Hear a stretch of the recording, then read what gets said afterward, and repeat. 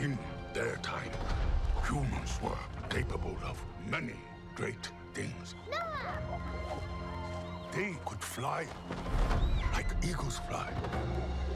They could speak across oceans. But now, it is our time. 7 years after the critically acclaimed War for the Planet of the Apes thrilled audiences, the Apes are back in a sequel set 300 years after the events of Matt Reeves' blockbuster 2017 film. Director Wes Ball has taken over the directing reins for this latest Apes installment, and he hopes to bring something different to this beloved franchise that's captivated fans for over 50 years. Like the romantic notion of starting over, of something new happening, right? And so I didn't want to do kind of the smoldering ashes of a world thing. And obviously, and I think in Dawn and War in particular, you do kind of set up this idea that mankind is on their last breath, essentially, and infrastructure is almost gone, and you leave that last movie with essentially seeing humans destroying themselves in a final kind of battle. The bar is high for Kingdom, especially following what Reeves and actor Andy Serkis brought to the Apes franchise.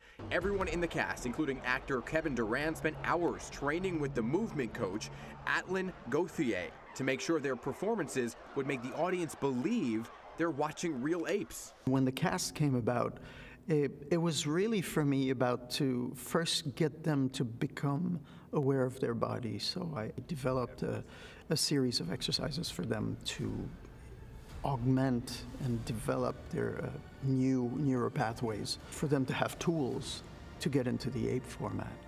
And so after that, it was really workshopping.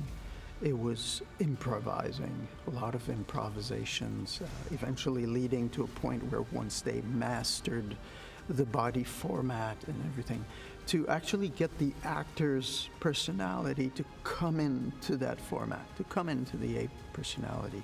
He helped me kind of understand all of that. Reality was, I had a good 4 weeks just working with him pretty much every day, talking about it, exploring, trying to figure it out.